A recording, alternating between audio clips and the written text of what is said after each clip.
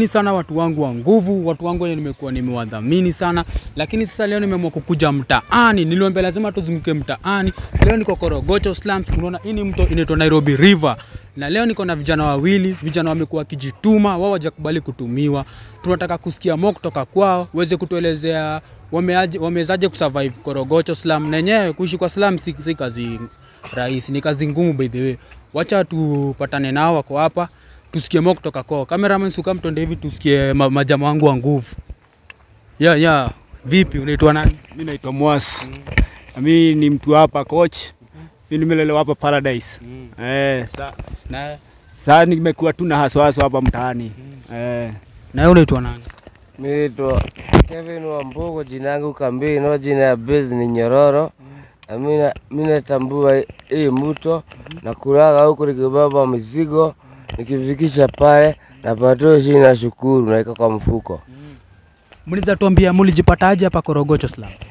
Enyewe hapa mtu anaendaga tu unajipata juu ya ni vile tu kihasawasa hapa mtaani. Juu enyewe ukiangalia kaa huku hakuna majob. Sasa unaangalia my boys ni wengi ni majobless na sasa huwezi enda kuchukua kitu ya mtu alifu.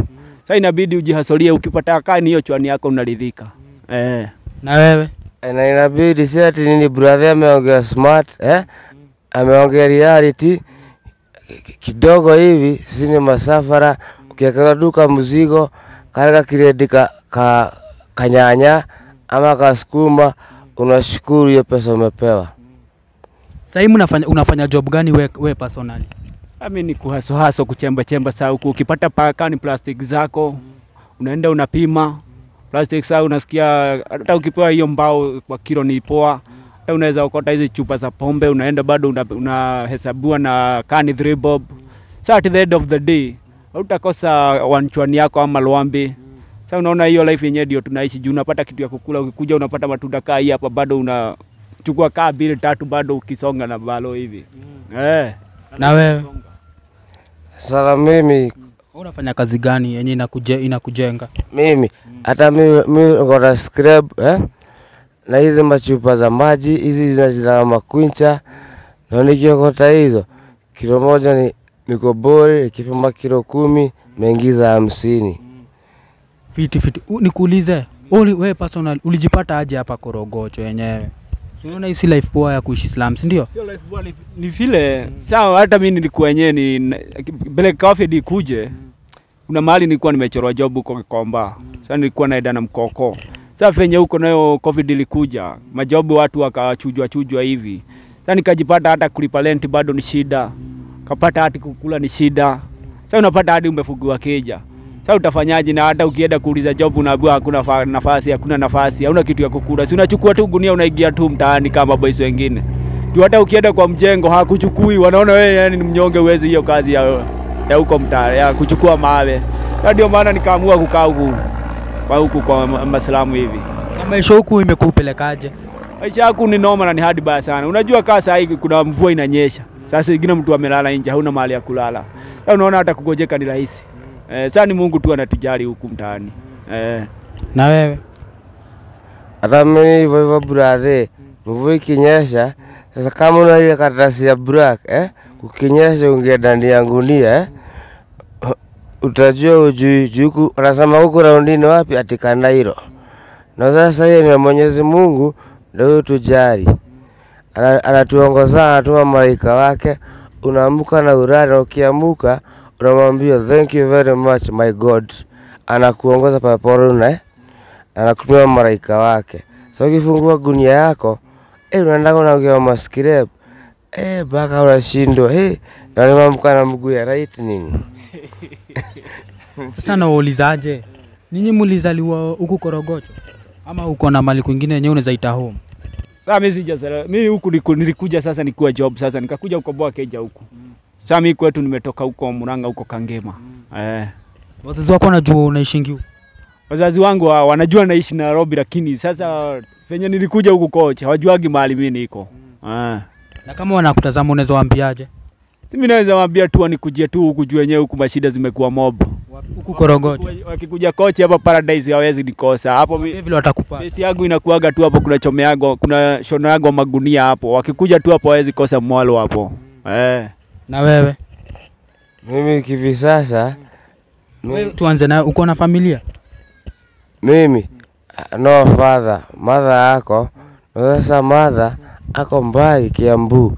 Na bro yangu ni number 4. Arukaki. Sasa tuwezi elewana. Na sasa bro yangu kumuongelesha hata anijui. Andushika mkono. Junaweza kuoboka guni na mimi ni mchafu. Yaani smart. Mambo ya Mungu amufungue akili wanameni damu yao. Anakuongelesheanga? Aniongeleshangi na muongelesha nirudisha mko. Juu mimi ni mchafu na ni smart. Saka wewe safari uko madhe yangu ni Kiambu. Ukipita kwa Kahawa na mimi sijui bro. Na mimi najua area. Usinipatie namba. Atakaye kunipatia. Mimi hapa kunia kaa nimekwenda kwenye nakwenda. Nikianza kuwazo na siendagi mbali na Mwenyezi Mungu anafungua njia. Naambiwa kijana baba hizi plastic nasema sinazia kwa kuna nikiana nikipima. Ana kunywa kachai. Jemisi mtu akajaba na kafege mimi uvuta. Kupima anatuliza base. Unaweza ambiaje mamako mali yako? Mimi namuombea Mungu wangu, unajua ni Mungu wangu wa pili amefungua macho akumbuka pale niko. Amuongoze akuje tu hivi kama Jesus. Kuja tu kisniper nikitambulika tu. Mimi narudi mtaa. Wewe unaweza taka kurudi mtaa? Sinaweza taka kurudi. Naweza taka kurudi. Maisha huku imekupelekaje? Maisha huku. Maisha ni kungangana tu mara amekupiga na chupa. Olikani kwa marama amekupiga na chupa. Anasema hiki ni kikukumbu gani? Hiki tukiju anakupiga na chupa. Sasa jua sio hii base. Utafanya nini? Sasa kupiga na chupa unatoka mbio. Unamwachia Saja. Unaenda pale kwa daktari huko South. Anakupaka ile dawa. Kama utoboka sana na kushona. Hapo kwa garage. Namwambia tu asante my Saja. Sana uulizaje? Na kuuliza ni challenges gani yenye mna facing nyinyi kama watu wenyewe? Si watu wanasema nyinyi wengine ni machokora, si ndio? Ni mashida gani mnapitianga? Sasa ujue kuna watu wengine wanakuanga yani huyo mtu hana utu ndani yake. Sasa unaenda hata ukipita mtu anakuangalia vibaya, hata kama ni maji anamwaga tu hivi akiosha masufuria zake. Unajua kuna mahoteli zinakuanga kwa baroka kado hivi.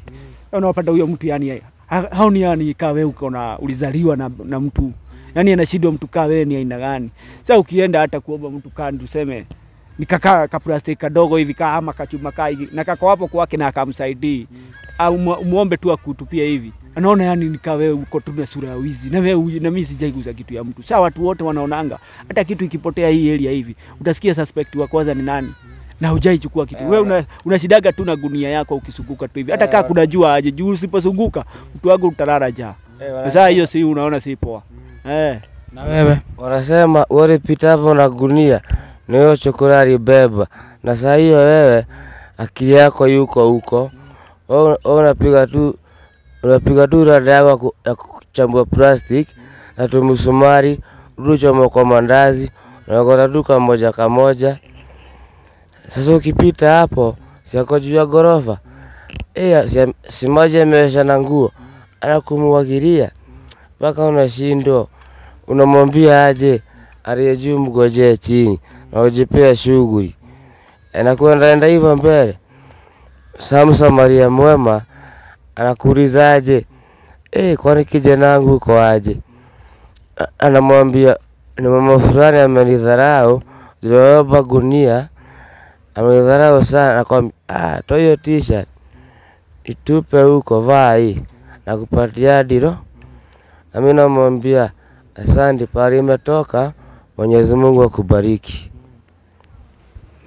Na unaweza ambiaje hao watu wenye wamekuwa kiwadharau kwa hii maisha? Inaweza ambia tu niwaombe Mungu Enyewe ape roho ya ubinadamu. Unajua kudiscriminate mtu si poa.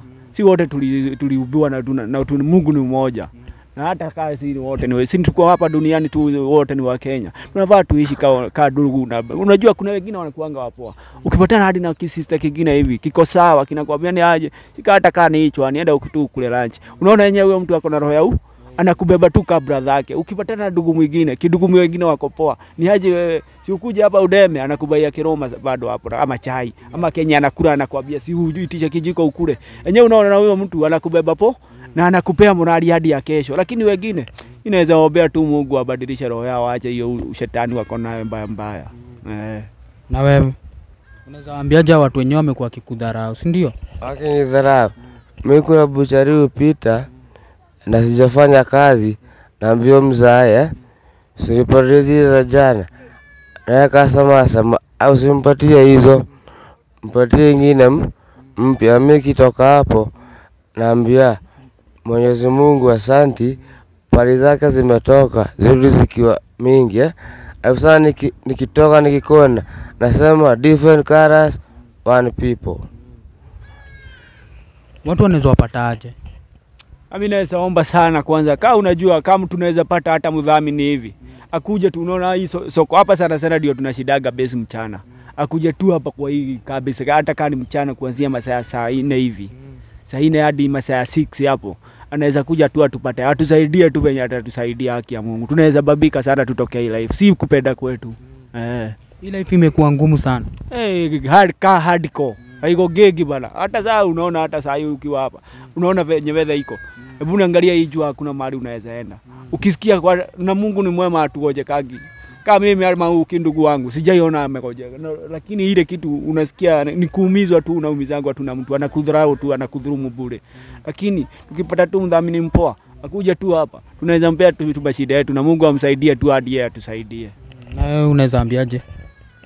Mimi naweza semaje tukipata tu mkoro smart yaani anatutuliza kwenye life na alipatia kazi ya kulima shamba ama kuchunga ng'ombe.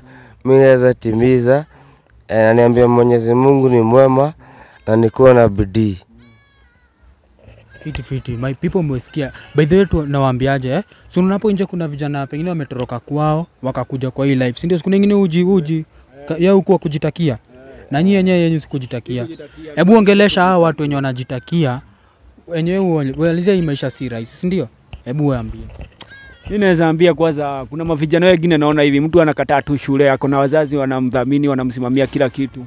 Unapata mwingine hadi maisha yake yamewekwa poa wako stable kwao. Lakini unaona mtu ameingilia tu madawa tu bangi ati anakuja kujificha huku akichoba tu bangi. Na ukiangalia wengine vijana wenyewe ni wadogo na ni masmata. Mimi naweza waambia life yenyewe huku ni hard. Mtu asamani tu kuja huku. Afadhali tu utima usome na utima mako na Mungu atakubariki na utapata life poa. Na wewe unaweza pea advice aje wao? Hata mimi nazaambiaje unaona kakajidara kamsia kitambaa wakuja wajisunda huku wakivuta hizo mashashi watulize na rudi mako wao kwa wamejiweza. Na sisi ni masafara kuanzia kitambo na sisi tunajikaza na hii maisha na Mwenyezi Mungu ako atatubariki. Amen. Fiti my people. Ama unataka unaitwa nani? Mimi naitwa Mwasi. Unaitwa Mwasi. Ulijipataje hapa hivi Korogocho? Kujipata Korogocho nilijipata kwa sababu nilikataa kufuata venye inafaa. Nikajipata nishatumbukia kwa hii shughuli ya kuhustle. Kwa sababu sikuwa na Godfather na madrugs zilikuwa zishaniingia. Wakisani kuanza kujihustlia. Nipate ile kidogo naweza pata riziki nisikume maisha. Ni mashida gani umeface wewe kama kijana upcoming? Mashida nimeface tuseme ni mingi kama vile kupatana na watu wanakugeuzia ukiwa kwa hii hustling. Na ndio unapata kwa hii shughuli bado ni do less yezi kuinua haraka ujipate kwa klasi nyingine ya maisha. Kuna ushai kuwa na ngori yenyewe unashindwa hadi kujitoa? Ngori nishapatana nazo kama hizo nakwambia za kugeuziwa. Inabidi tu ni Mungu ameingilia kati ya ile mobi na kugeuzia inabaki mmoja ameshikwa na roho ya Mungu anabonga nayo wengine na wenyewe wana kubali Unakuanga na wazazi wewe? Wazazi sina for now. Na mabrothers? Mabrothers sina pia. Uko peke yako? Lakini niko na familia. Uko na familia? Wewe kwa hivyo wewe ni baba, si ndio? Mimi ni baba. Mwas, unaitwa Mwas, si ndio? Hapo nje kuna vijana yani wamekuwa kisumbua, si ndio? Si unaona wewe ni hustler yenyewe, unatambua shida ni nini. Na kuna wengine wanakwanga wakijitakia, si ndio? Hebu pea watu kwa hapo nje advice, waambie yenyewe life iendangi vile wao wanataka, si ndio? Life yenyewe iendangi vile unataka. Kitu mtu anafaa kuanza ni kuweka God first. Alafu ana focus na maisha yake. Na ukidu hivyo mambo yote itakuwa alright kwa sababu God ndio anakuaga kila kitu. Alafu hiyo nyingine ni kujituma. Na kujiaminia. Yes. Shukran sana Mwas. Vile umesikia kutoka kwa hao watu wameweza kutupe advice. Enyewe wanatuambia maisha si rahisi. Maisha ni lazima ujitume ama utumiwe. Na kama unaweza taka kukuja kuwasaidia, wametuambia kwa hapa Korogocho kwa daraja ni kwa bridge ya kochi ya soko. Hii bridge ya kochi hapa kwa soko, hapa ndio tunakuanga base yetu, hapa ndio tunashidaga mchana tukingojea ile. Sasa unaona planyo kai nimeletewa nimeweka hapa. Sasa hapa unaona nimepata ka kilo kangu kaka moja hivi. Sasa yenyewe kitambo ifike by 6 hapo. Sitakuwa nimekosa 30 bob ama 40 ama hiyo chwani. Fiti, umesikia kutoka kwao. Hao ni vijana wamekuwa kijituma na wameweza kusaidika. Kama uko hapo nje kijana, enyewe jitume kama vile wamejituma. Si umesikia wengine wao wana wazazi, yani wamekuwa kijisimamia kitambo, si ndio? By the way mlipatana nyinyi wote hivi mkiwa wadogo? Mlipatana mkiwa wadogo nyinyi wote? Mnaga tu mnapatana na mtu mkiwa hustling, mnaanza kujuana hivyo. Kuongea kibase kidogo mnajuana, kama ujui muradi ubisa kwa hiyo muradi saa damu inavutana. Sasa kwa hiyo muradi na hiyo muradi nayo unajua inakuwa siku fulani mnatembea naye kama kitu Friday ama Saturday, unamwambia leo nikuja mbele yako tuingie. Wakupana na mali mingi juu muradi anaenda kufundisha, usimuangushe. Mnakula naye kao. Mnakula share the same. Sawa. Shukrani watazamaji wangu. Tafadhali kujeni msaidia vijana. Ni kama unaweza kuja yenyewe support hadi lunch, wapeleke lunch hivi kidogo. Uweze by the way unasikia wanapea watu advice poa. Kama wewe uko hapo yenyewe umeteseka, usiwadharau juu ni wachafu. Hiyo uchafu yao ndio ukulia. Tafadhali mkuje muwasaidie. Tupatane kwa the next video. Make sure umesubscribe channel yangu Purple Fox TV Kenya na msahau kusupport vijana. Shukran.